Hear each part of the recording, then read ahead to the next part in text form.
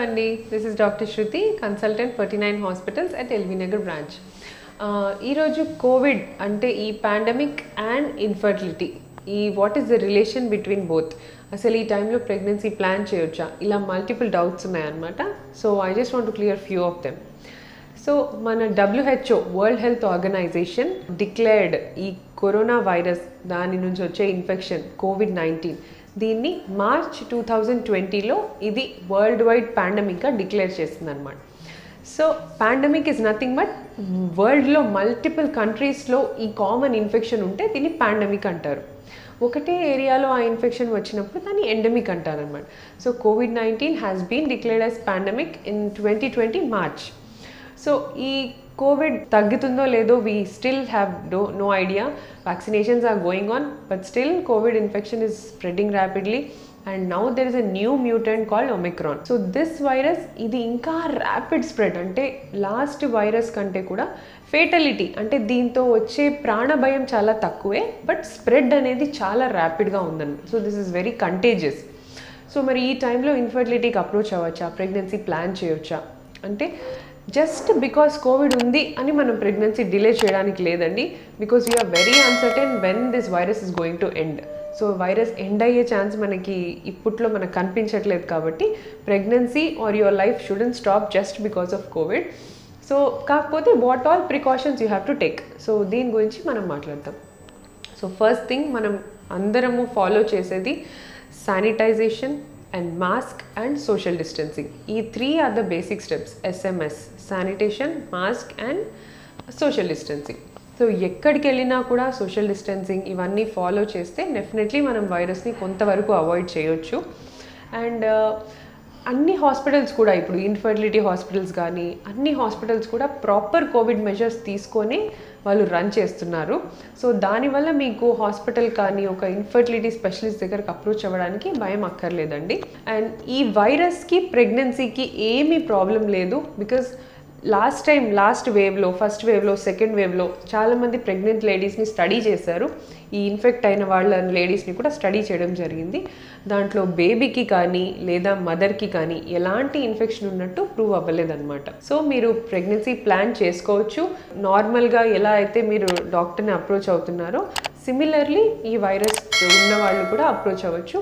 But the only thing is ఇప్పుడు test చేసుకొని once you are negative, suppose మీకు infection వచ్చిందనుకోండి, ఆ ఇన్ఫెక్షన్ పీక్ ఉన్న టైంలో కాకుండా నెగిటివ్ అయిన తర్వాత ఒక 1 వీక్ తర్వాత మీరు ప్రెగ్నెన్సీ ప్లాన్ చేసుకోవచ్చు. బికాస్ బాడీ కంప్లీట్లీ ఆ కోల్డ్ కానీ కాఫ్ కానీ ఈ సిమ్టమ్స్ అన్నీ తగ్గిన తర్వాత మీరు ప్లాన్ చేసుకుంటే అప్పుడు ఎగ్స్ రిలీజ్ అవ్వడం ఇవన్నీ కూడా హెల్తీగా ఉంటాయి కాబట్టి ఆ టైంలో ప్లాన్ చేసుకుంటే better. So vaccination is now the key step to prevent Covid. So దీంతో అట్లీస్ట్ ఒక 80% to 90% దాకా కోవిడ్ ఇన్ఫెక్షన్ రాకుండా ప్రివెంట్ అవుతున్నాం అన్నమాట. సో ఈ వ్యాక్సిన్ తీసుకోవడం వల్ల మనము infertility treatment, vaccine and treatment రెండు తీసుకోవచ్చా? వన్ థింగ్ ఒక్కటే గుర్తుపెట్టుకోవాలండి, వ్యాక్సిన్ తీసుకున్న 1 వీక్లో అంటే వ్యాక్సిన్ తీసుకునే ముందు 1 వీక్ కానీ తర్వాత కానీ ఏ రకమైన ఇన్ఫర్టిలిటీ ట్రీట్మెంట్స్ ప్లాన్ చేసుకోకపోతే చాలు. అంటే IUI ప్రాసెస్ కానీ లేదా IVFకి వెళ్ళే వాళ్ళు పికప్స్ కానీ ఎంబ్రియో ట్రాన్స్ఫర్స్ కానీ ఇవన్నీ ఆ వీక్లో.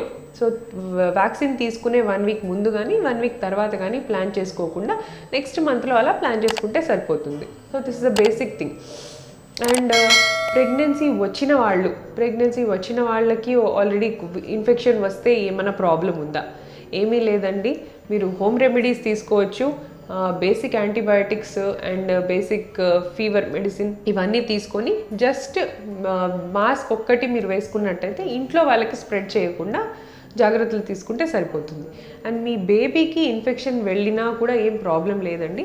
ఫస్ట్ థింగ్, మదర్ నుంచి బేబీకి ట్రాన్స్ప్లాసెంటల్ ట్రాన్స్ఫర్ అనేది జరగలేదు ఇప్పటి వరకు స్టడీస్లో. So your baby is not at all affected with Covid. So need not worry.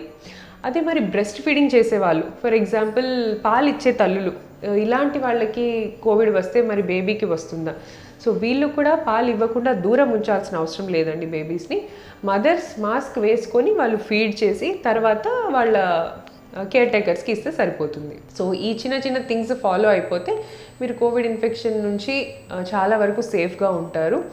And పిల్లలు కూడా అంటే పిల్లలు కూడా immunity foods, immunity improving foods అనేవి వాళ్ళకి డైట్లో యాడ్ చేస్తే ఇంట్లో ఉండే పిల్లలకు కూడా చాలా హెల్తీగా ఉంటుంది ఇది.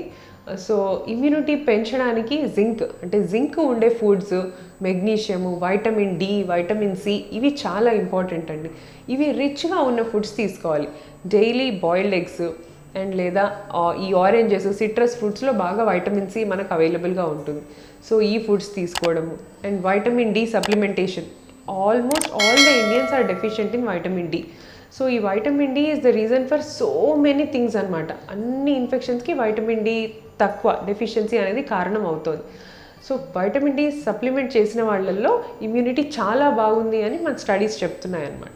సో వైటమిన్ డి సప్లిమెంటేషను అండ్ తర్వాత జింక్, మెగ్నీషియము. అంటే ఫ్రూట్స్ బాగా తీసుకోవాలండి, మంచి హెల్దీ ఫ్రూట్స్, ఫ్రెష్ ఫ్రూట్స్, అంటే జ్యూసెస్ లైక్ ప్రిజర్వ్డ్ జ్యూసెస్ కాకుండా fresh fruit juices and green leafy vegetables ఎక్కువ తీసుకున్నట్టయితే మీరు కోవిడ్ నుంచి ఇమ్యూన్ అయ్యే ఛాన్సెస్ కూడా బాగుంటాయి అన్నమాట. సో ప్రెగ్నెన్సీకి, కోవిడ్కి అండ్ ఇన్ఫర్టిలిటీకి ఏమాత్రము భయపడాల్సిన అవసరం లేదు.